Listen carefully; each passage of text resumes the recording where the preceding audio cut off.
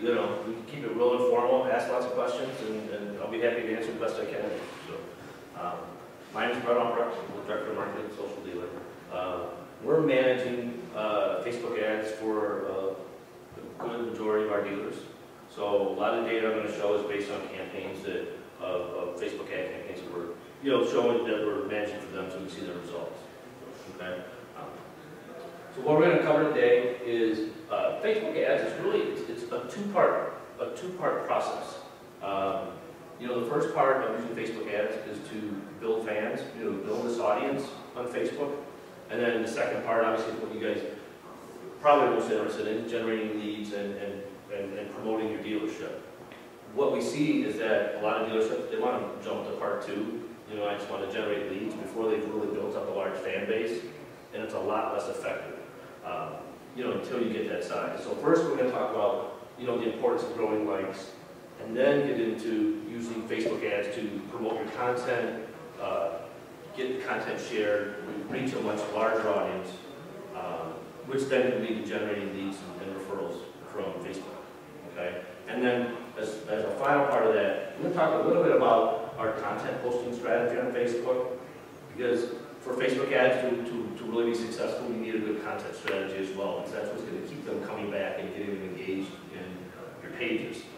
Just building a lot of likes on your page, just for the sake of building likes, doesn't have a lot of value in itself.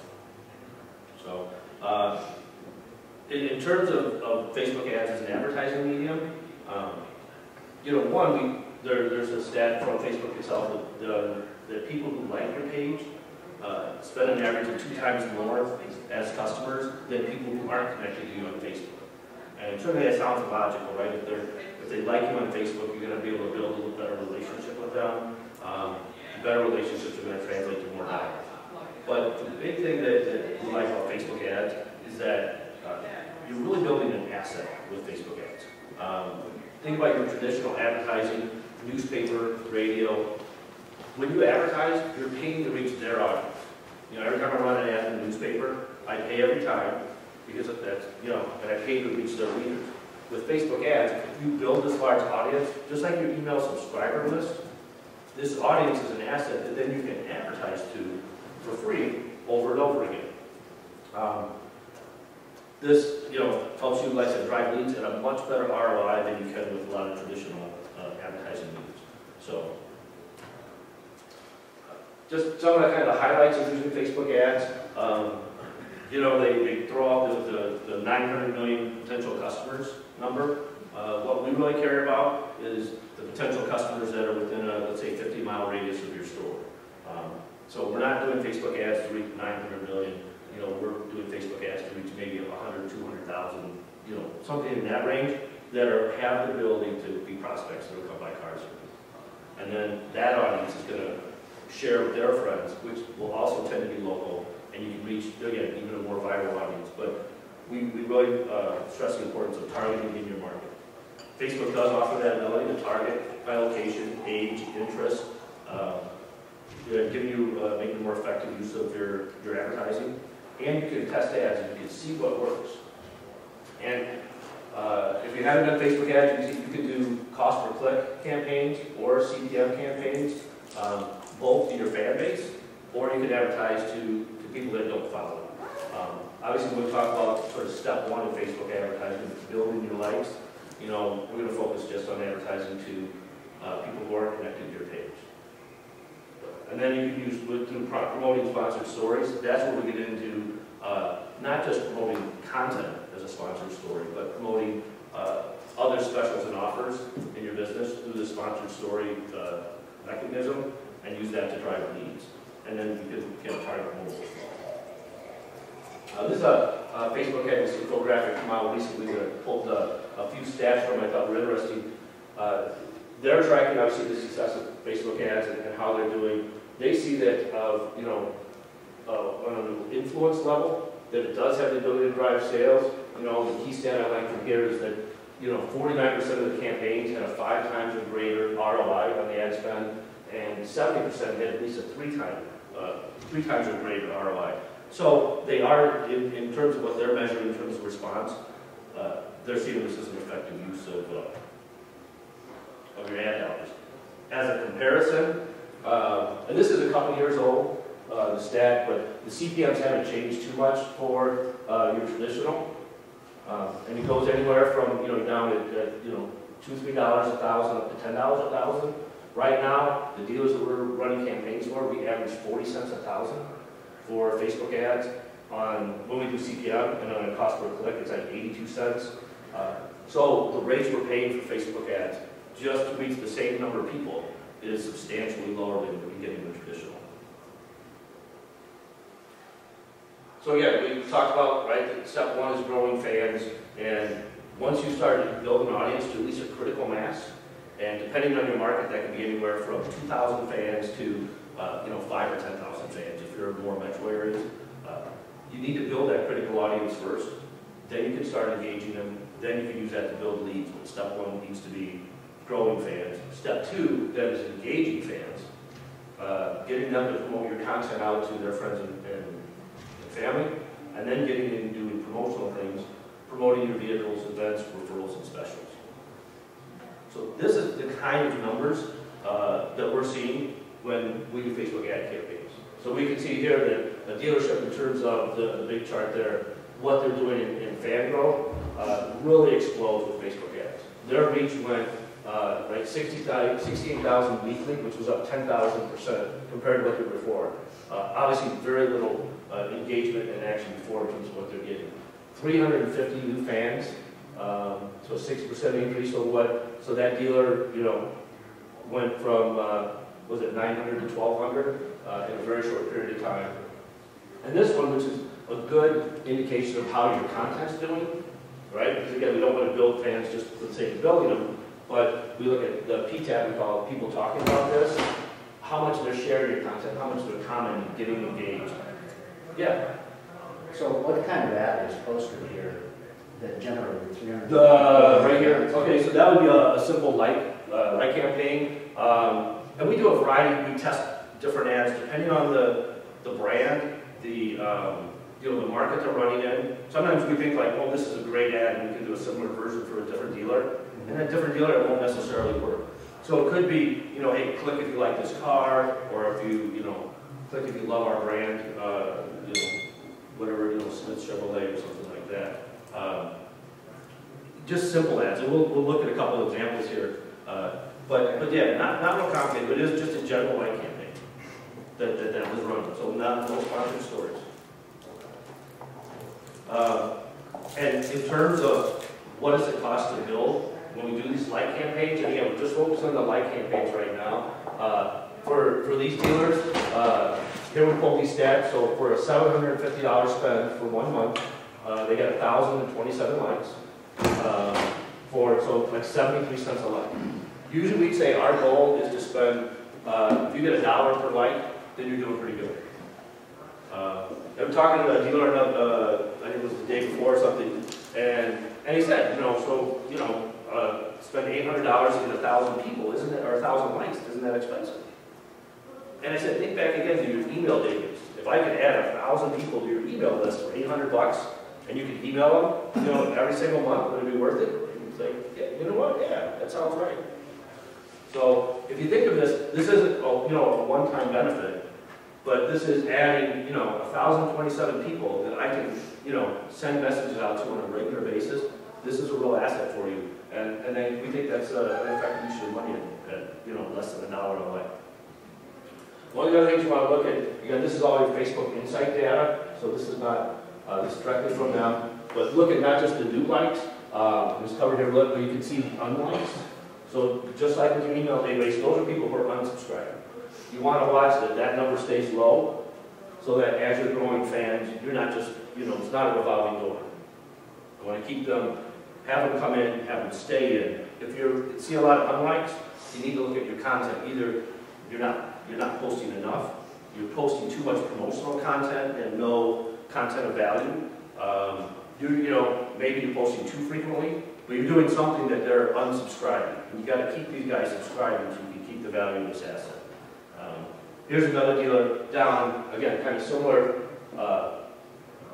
range. So, but even on a small campaign. So here's a simple $300 a month campaign, 448 likes, for 67 cents a like. So it's not that it takes big money to start building. And again, you think this is over a single month. You know, if you can get, you know, 500 fans a month, you know, for $300 a month, you know, over a year, that's 6,000 fans. 500 times 12, yeah, 6,000.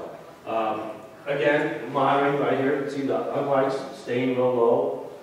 And then we also go and check the people talking about this again. And we can see that as fan growth keeps growing, and we keep adding new fans, the P-tag grows higher and higher because we're getting them engaged, they're sharing their content.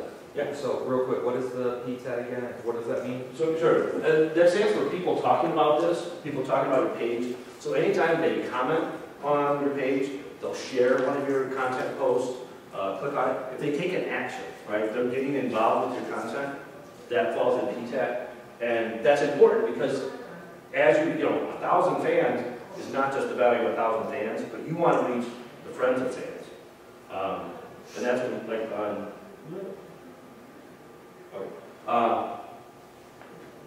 the idea that those 1,000 fans, when they take action on their content, it shares it, right, on their wall, shares it with their friends. So here for a dealership that has 10,000 likes, the 10,000 likes is great, right? They have 10,000 fans that they can talk to.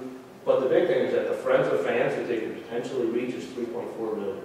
So now you're talking about, again, for what we spent to get those 10,000 likes, you could reach, you know, the size of an audience that you could reach with, I mean, a metro newspaper. So this really gives you, again, this is, you see people talking about this. As that number stays high, then the weekly total reach stays up as well. Yeah. How they get the people talking about this when they like share? Yeah, when they share. Yep. If they so when you see a Facebook post, if I click and I go, I like this post, or I make a comment on it, I'm like, hey, this is really cool, or I'm sharing it with my friends. So now you've reached me, and as soon as I make a comment, share, I do something with it, I'm sharing it with my 500 friends that I have, or 1,000 friends, right? So that's sort of the viral benefit of Facebook. Oh, and social. Okay. okay. Yeah. When you do a sponsored story, does it reach friends and fans?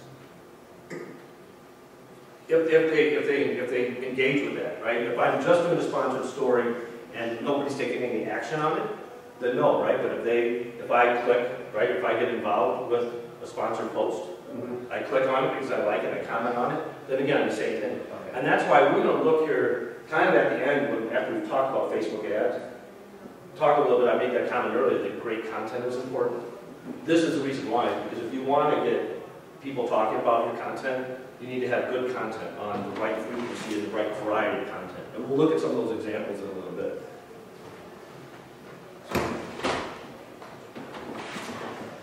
All right, we'll lead right into it now. Why good content strategy is important. All right, so not all impressions are created equal. Just there's some different numbers you can pull from your Facebook Insights page. So just thought we'd highlight quickly what they are. Paid impressions, those are impressions generated from advertising. So if I'm doing a CPM campaign, right, cost per thousand, that's my paid impressions, is what my ad reached by itself. Organic impressions, those are impressions generated from your posts, sharing, and likes from your fans. That's sort of right, that's your free advertising. Okay. And earned media is the additional impressions generated when a user clicks on your ad. So when we ask about a sponsored story, when they click on the ad, when they engage with my sponsored content, when the ad came up to me and I saw the sponsored post, that's a paid impression. I click on it and I share it with my friends. Well, you're not paying for the impressions that all my friends saw, right? So that's an earned impression. That make sense? So, all right. Again, why we talk about why content's so important? Because when compared to paid impressions alone, organic impressions have 20% more ad recall, 9% more awareness, and 6% more purchase intent. So organic impressions are worth a lot more than just your paid ad impressions.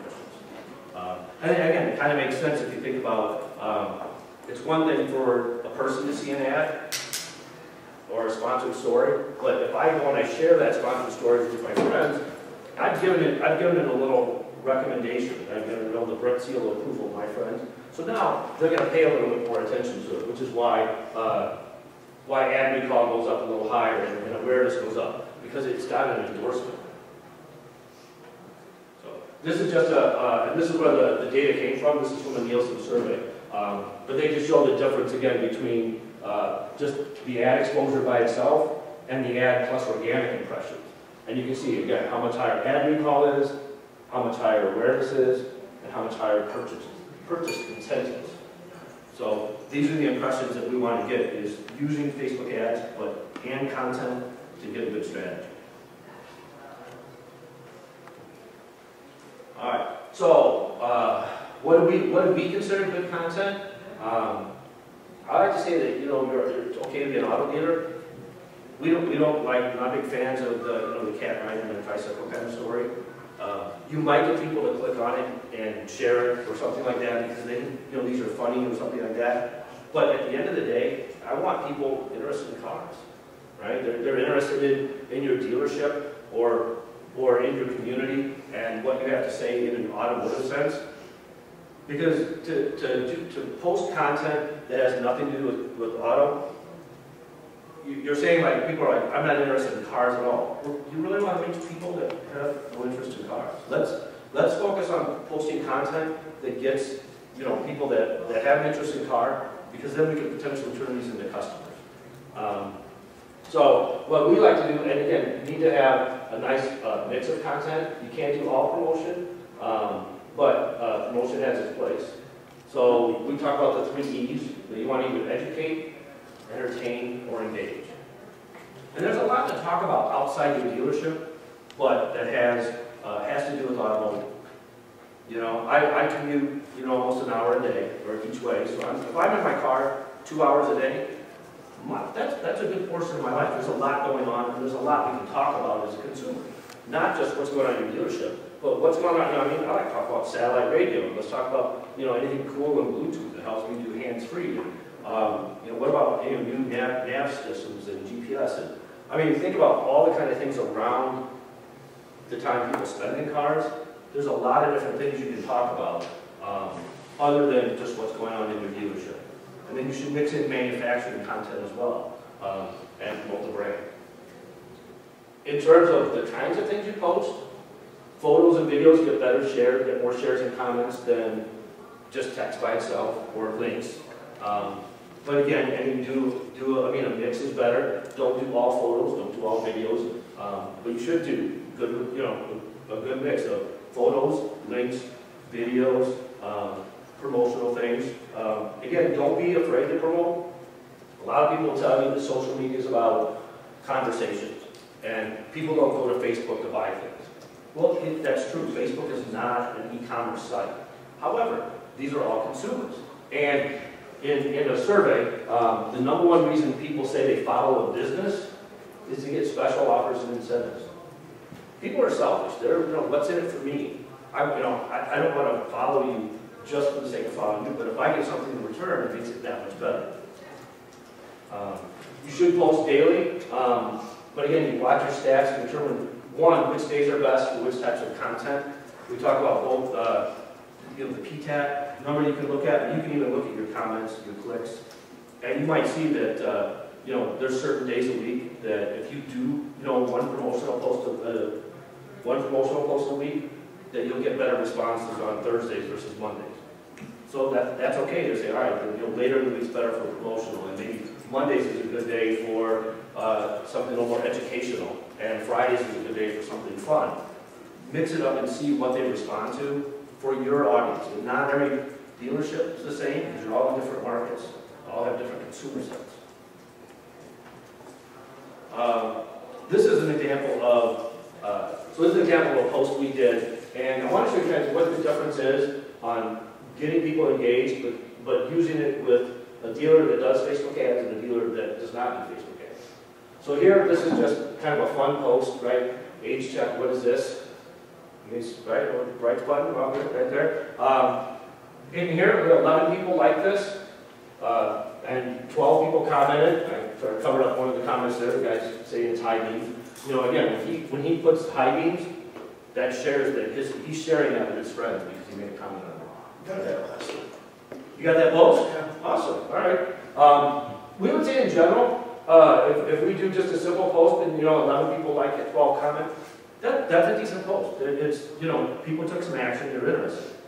This is the identical post on a different dealer in a different market, and now you can see that he had 180 people liked it, and he had 133 comments, and 4,700 people saw this post. So this is a dealer that does Facebook ads, and this is the dealer with documented Facebook ads. You can see how it increases your reach and how you can, once you build a bigger audience with Facebook ads, he's getting a lot more people involved.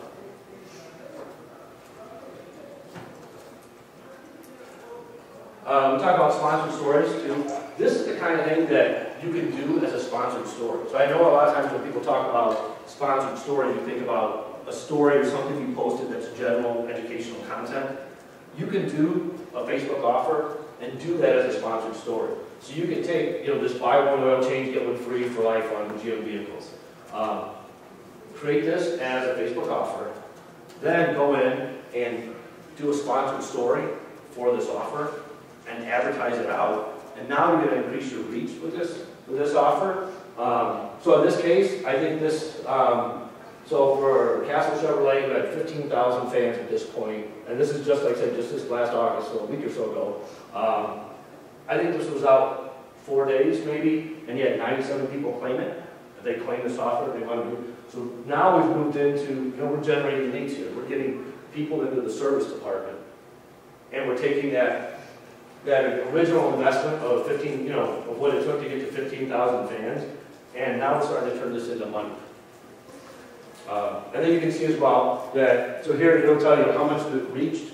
So even though he has 15,000 fans, and not all of them necessarily of his fans would see that post, depending when they came on Facebook, he still reached 20,000 people with this offer. And 238 engaged users, 127 people talking about this, which means they didn't just see it, but they actually did something with it beyond just the 97 claiming it. And I didn't pull the whole list. I can see, on Facebook Insights, you can see for every single post what your reach, engaged users, and talking about numbers are.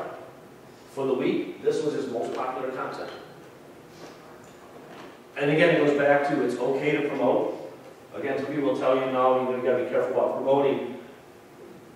People, this got more action and reached more people than some of the educational, entertaining, and other posts for the week because it was a benefit to the consumer.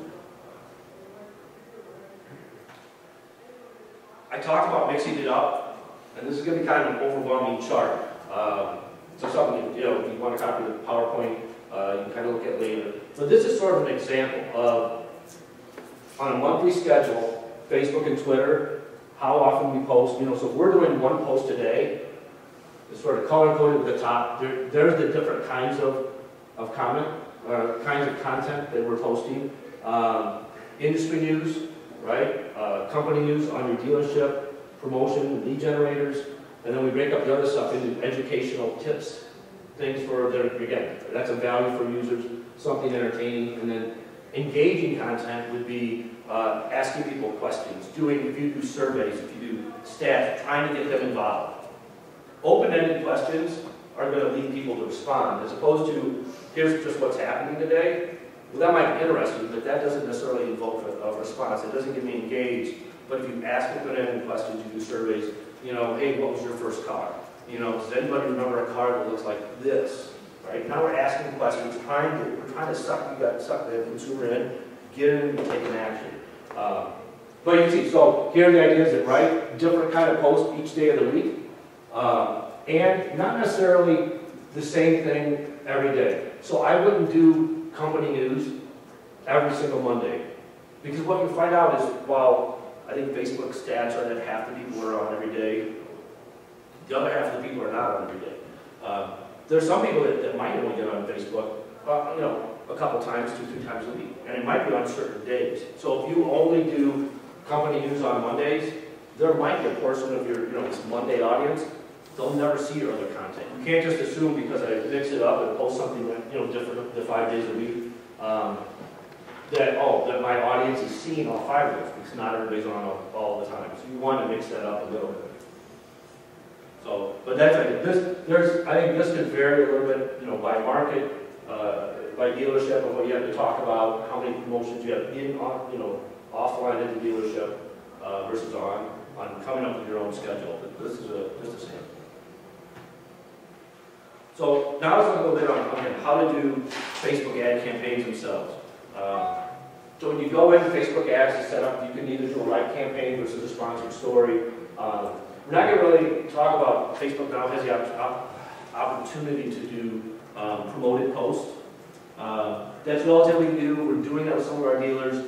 I don't have enough stats at this point that I want to start throwing those things out. So we're really just talking about live campaigns and sponsored stories today. But we know that there's new options that they're rolling out all the time. Cost per click versus CPM campaigns. So if you think about how this works, right? Cost per click, you only pay when they click. So that's efficient in terms of if the ad doesn't appeal to people, it doesn't cost you any money, right? Because no one's clicking on it. Versus a CPM campaign, if I set it up and target it to a large audience, I can have a bad ad that I'm paying a lot of money for the CPM level, even though it's not getting any results. What we like to do is I'll start an ad on a cost per click campaign and make sure, right? Because now I'm only paying if it works. As soon as I see, yes, this ad's getting clicks, then I move to a CPM and I'll switch it to a CPM campaign. Because a CPM campaign is cheaper to run. And it also tends to work a little better in terms of hitting, giving enough impressions to hit my budget. So if I have a $500 budget for the month of this campaign, CPM campaigns are a little more effective with Facebook's algorithm to spend that $500 over the period using the CPMs. So, but I don't want to just guess at what works. Again, we have the ability, it's very easy to go create an ad, test it, and find out what works. Do that, you know, do your testing on the cost per click, and then roll it over to CPM. Targeting, we never run anything that hits the whole country. To us, there's no value as a dealership to try to get fans from all over the country. You want to reach people who have the ability to come in. You know, we look at the oil change sponsored offer. You know, people out of market are not going to take advantage of that offer. What we want is we want people to be able to come into the dealership so we can sell it. So don't just build fans from all over the world just to build fans. We generally target almost all dealerships, 50-mile radius. Depending in rural areas, you have to expand a little bit, but that's where we'll start. So geo-targeting, we say, is a must. Depending how big the potential audience is, once we've geo-targeted, then we can look at targeting by age or interest. You can target people that are interested in brands, right? They're interested in Chevy brands, if you're a Chevy dealer. Ad design, we keep it simple. Simple image, one we think that will engage people. Not a ton of content. We're not trying to fill the whole ad. I just want to get them engaged. I want to build them as a fan. I'm not trying to sell them everything in this ad. I want to get them following my page and seeing my content. And then I have a lot of content I can share with them later. Once you like me, I can start sending you other content later. I don't need to close the sale in the ad for these people. And then for linking the ads on like sponsored content you're promoting, Facebook tabs work better than your website in terms of clicking through and sending people. There's a couple studies that have been done, and people are in Facebook because it's a social community. They like Facebook, and they want to be in Facebook. So as soon as they click on an ad and it takes them out to your website, now they've left Facebook, and that's where they want to be. And what the research has shown is that when they click and even go to your website, and this was a study that wasn't done specifically for auto dealers, but business in general, they tend not to stay, and they go back into Facebook. However, if you click and send them to your tab, and you have maybe inventory on a tab, you might have referral offers on a tab, you might have a coupons tab, any of those things, now they're staying within Facebook, which is the medium they want to be in. They'll stay much longer, and you have a better chance of having them stick around and look through your content. So that's our preference if you have that option.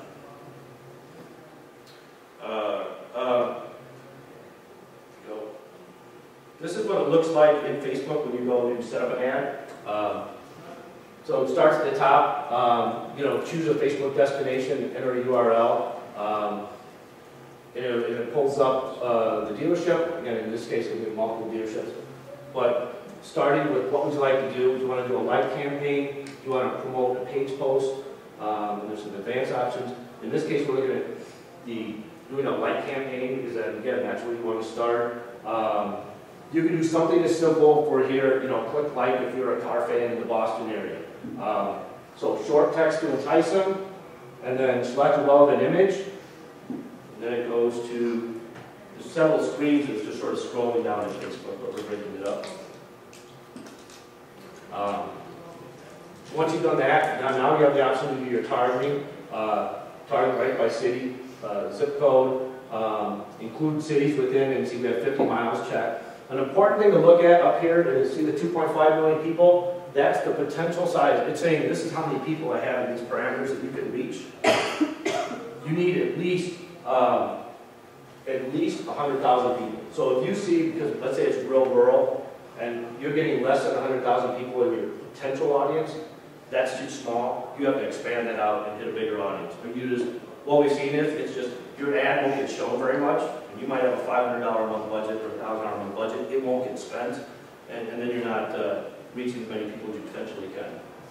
Once you do that, you can go down to gender and age, set the age, set broad categories for interest levels.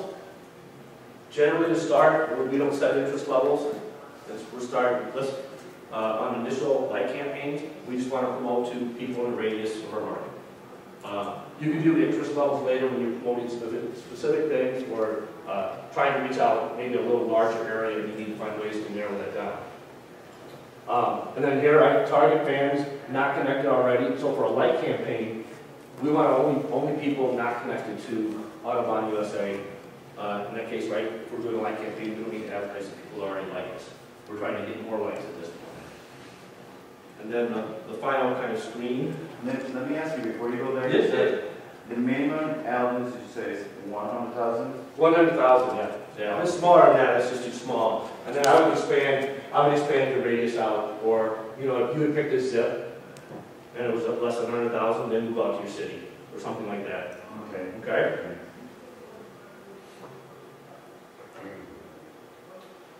And finally, this is the easy part.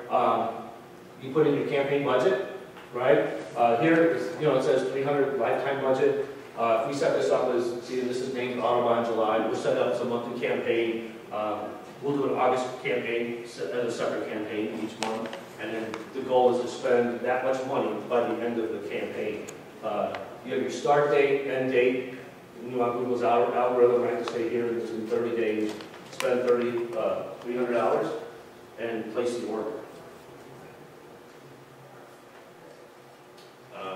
This is just kind of final on why targeting is so important. Again, this is another part of the infographic cut up from Facebook, but kind of the key stats are over here that if you to reach the right people, that there's a 25% cost savings when you target 95%.